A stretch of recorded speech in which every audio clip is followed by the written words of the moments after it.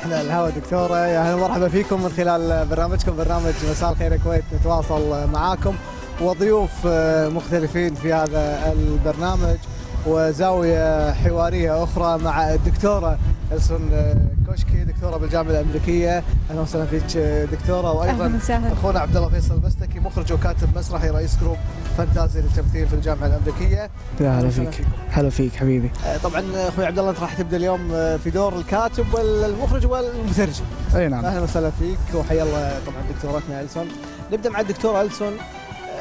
ليش اخترتوا هذه المسرحية، مسرحية باي لندن، وأيضا مؤتمر Tesol? Okay, he's asking like why we chose by London and what is Tesol? Okay, yeah, I'd love to explain. I'll start with Tesol. Tesol is a professional organization devoted to teaching English to speakers of other languages, Tesol. It has thousands of members around the world. It also has groups in various countries. For example, Tesol Spain, Tesol Italy, Tesol Arabia, and Tesol Kuwait. And in Tesol Kuwait we have hundreds of members. We are growing very fast. Every year they have a conference since 2013. We are preparing for our conference this year, which will be 2 weeks from now, and we're very excited about it. تيسل هو عبارة عن منظمة تهتم باللغة وايد، بوجه خاص اللغة الإنجليزية. في أكثر من عندهم أكثر من مكان، يعني في بإسبانيا مثل ما ذكرت، وفي بالكويت عندنا، وعندهم اجتماع سنوي مثل يقدمون عروض لها علاقة باللغة. دكتورة د.اليسون طبعا عايشة في الكويت 15 سنة، تتحدثين اللغة العربية؟ تقريبا شوية بس. أهلا وسهلا فيك يا دكتورة. إن شاء الله. شنو التفاعل الخاص بهذه المسرحية إن شاء الله المقدمة خلال الأسبوع القادم أو بعد أسبوعين؟ شنو تفاعلكم والتوقعات الخاصة بهذا التفاعل وهذه الفكرة يعني الخاصة بمسرحية باي لندن للراحل الله يرحمه عبد الرضا؟ احنا نتوقع أن التفاعل راح يكون كبير إن شاء الله بإذن الله، خصوصا لأنه هو عمل رثاء للراحل الله يرحمه برحمته عبد الرضا، والمسرحية معروفة باي لندن. قدمنا دعوات للكثير من الشخصيات ومتوقعين إن شاء الله أنهم راح يشرفونا بإذن الله. يعني بشكل عام لأنه هي أول عمل نفسه مهم وايد وترك طابع، فأكيد الناس راح تتفاعل وياه. وين راح يقدم هذا العمل ومتى إن شاء الله؟ راح يقدم هذا العمل في جامعة قست، جامعة الخليج، تاريخ 16 نوفمبر. نعم. سؤالنا للدكتورة د.اليسون. دكتورة د.اليسون شنو الفقرات اللي إن شاء الله محضرينها في هذا العمل؟ Talk about the the poetry, our show, the BBL show. Yeah. Okay. I am the leader of a special group in Tesol, Kuwait. It's called REAL, R-E-A-L-L. It stands for Read English Actively, for language and life skills. And what we do is we learn English actively by performing it on stage. So in the Tesol conference, which is coming up, we will have a stage performance by students. We will start with a song, the theme song to Beauty and the Beast, and we think that being able to communicate is beauty, and being unable to communicate is not. So we start with the song, then we go to our poets. We have some amazing original student poetry, both in Arabic and English. Then we go to our 28-year-old girls from Fatma Al-Misbah Government School. They're going to show us how they learn their alphabet. Next up is Stage Rage, a group of Kuwaiti performers with a short play, and finally Bye London. Yes. الفقرات راح تكون أول شيء راح نبدي بأغنية من قصة بيوتي أند ذا بيست، الحسناء والوحش. بعدها الفقرة الشعرية. الشعر راح يكون باللغة الإنجليزية واللغة العربية وأيضا بالعامية بالكويتي باللهجة المعروفة. بعدها عندنا فقرة جروب تمثيلي ستيج ريج، جروب شبابي متميز راح يقدمون عرضهم. بعدها آخر فقرة اللي هو باي باي لندن احنا راح نقدمها بإذن الله. هل الفريق المشارك من طلبة نفسهم ولا خارج أسوار الجامعة؟ من الطلبة. من طلبة AziadiQ. عبد الله أنا بسألك سؤال، بتكلم عن دورك، أنت كاتب ومخرج، دورك في هذا المجال. بالبداية هو الشو اللي أو العرض اللي احنا اخترناه باي باي لندن، هي 3 مشاهد مختارة من باي باي لندن، عبارة عن يعني خلينا نقول إن هي ال3 مشاهد الأكثر صدى أو الأكثر قوة.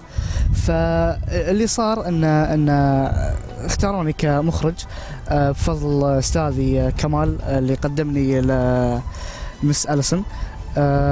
دوري ان كنت انا انبههم عن الاشياء الغلط اللي قاعده تصير، شنو الشيء الصح، شنو المفروض اللي ينقال، شنو المفروض ما ينقال. بالاضافه الى ان احنا ضفنا 3 مشاهد تربط مشاهد باي باي لندن اللي اخترناها ببعض، عشان يكون خلينا نقول مثل ما تقول بدايه ووسط ونهايه. هل هناك توقعات او طموحات خاصه بالدكتورة إليسون لهذا العمل؟ Do you think that, or do you predict that there is a lot of big things are coming to the show or to you? Sometimes I feel that way. I hope so. What we do is, it's not for money at all. It's for education. The main reason I carry on with this work, by the way, it takes many hours of rehearsal, and I just give my time. And the reason I do it is I have discovered that our students in this region have so much talent. If you open the door for them, you'd be amazed what they can accomplish and how much discipline they have and how much devotion they have. This is why I do it. It feeds my heart and soul. يعني مثل ما تقول ان هي قاعده تسوي الشيء اللي هي تحبه، ليس للماده، وانما ان هي قاعده تسوي شيء تحبه، قاعده تساعد الطلبه اللي بالجامعه انهم يبينون او يظهرون مواهبهم.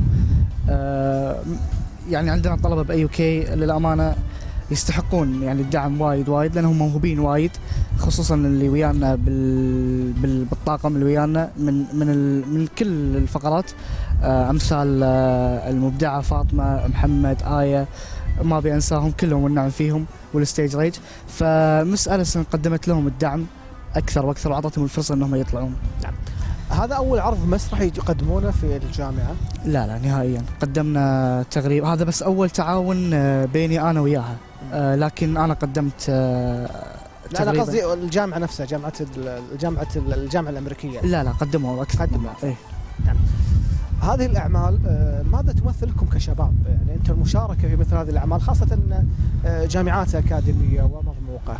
أنا شايف أن هذه الأعمال مثل ما تقول هي الفرصة، وأنك أنت تتعلم أكثر وأكثر وتسوي شيء اللي تحبه وتظهرك أكثر وأكثر، لأن أنت بالنهاية محتاج إلى دعم وظهور عشان تبين موهبتك أكثر وأكثر. فالأعمال هذه خلينا نقول يعني مثل ما تقول كتدريب، وان احنا نستفيد منها ونتعلم اكثر واكثر. نعم. دكتورة إليسون، هل هناك اعمال او انشطه اخرى خاصه فيكم غير هذه المسرحيه ان شاء الله في القادم من الايام، انشطه جديده تكون؟ Do you have another like shows in next month or next days? Yes, I do.